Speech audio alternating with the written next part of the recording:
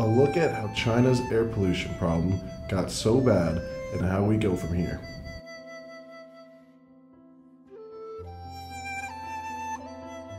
"16 of the 20 most polluted cities on Earth are in China. Its major cities often are blanketed by a thick layer of toxic industrial smog that's spewed out every second by the factory-covered landscape.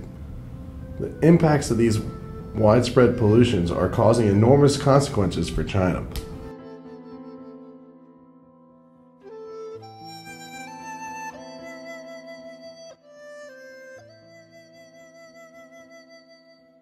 Exposure to significant pollution and the health effects it has on citizens are examples of such consequences that China is struggling with. But where did all of this pollution come from? Why is it such a problem?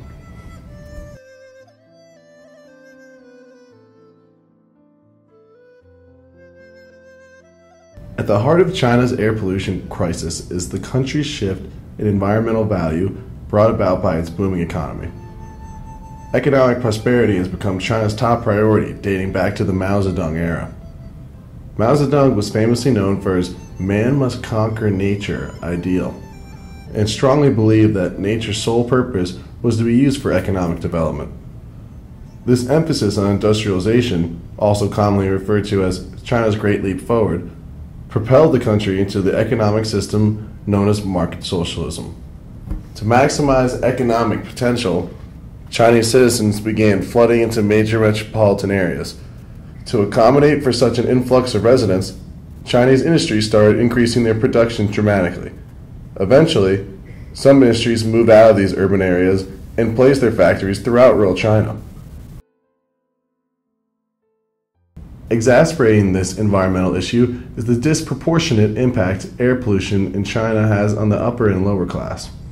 Impoverished rural communities located near mining sites suffer greater rates of health effects due to air quality than their more financially sound counterparts.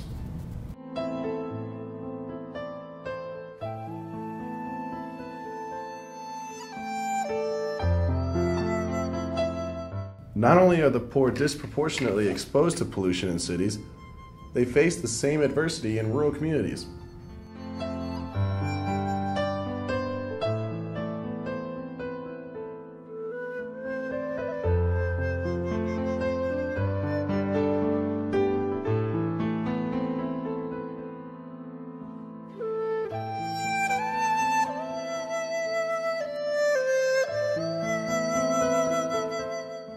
China's largest contributor to both economic standing and environmental degradation is the coal industry.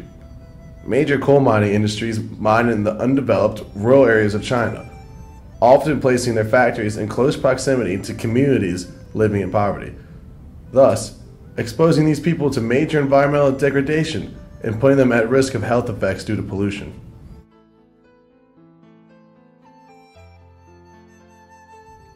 All coal mining in China is supposed to be done by national companies, but since coal is so highly valued, private and illegal coal mining companies have also begun to get in on the business. These two are located in rural China near impoverished areas. This seemingly disproportionate disposal of pollutants on these marginalized communities has serious health effects on the people living in them.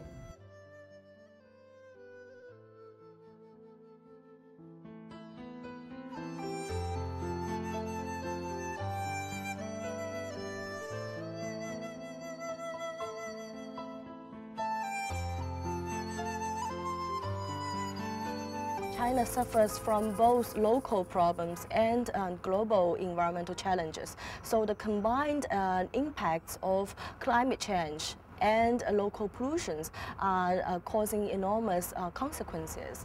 Respiratory illness is common among Chinese citizens, especially with the poor who have limited access to preventative measures to air pollution. Ultimately, we are forced to believe that this is an environmental injustice being imposed upon marginalized communities in China.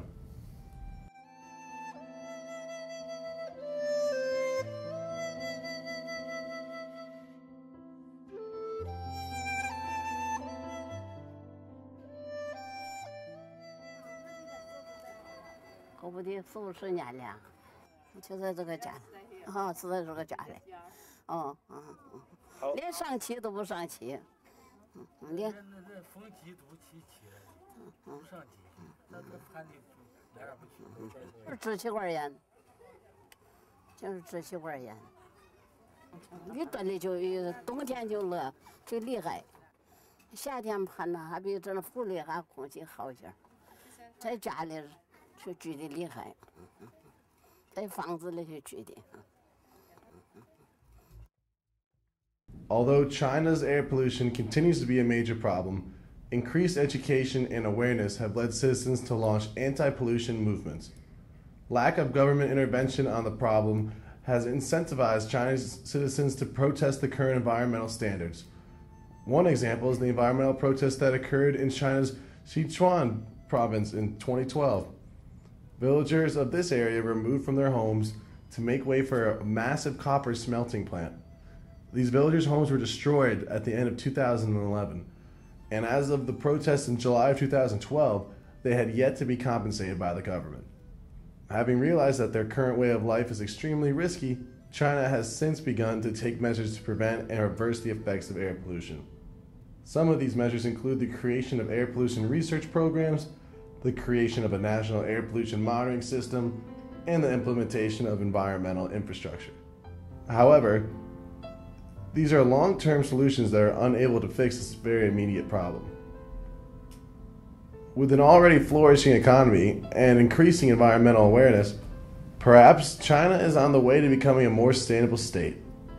Utilizing green technology and sustainability practices, China is taking the first steps to counteracting the damage they have done to their environment and their people.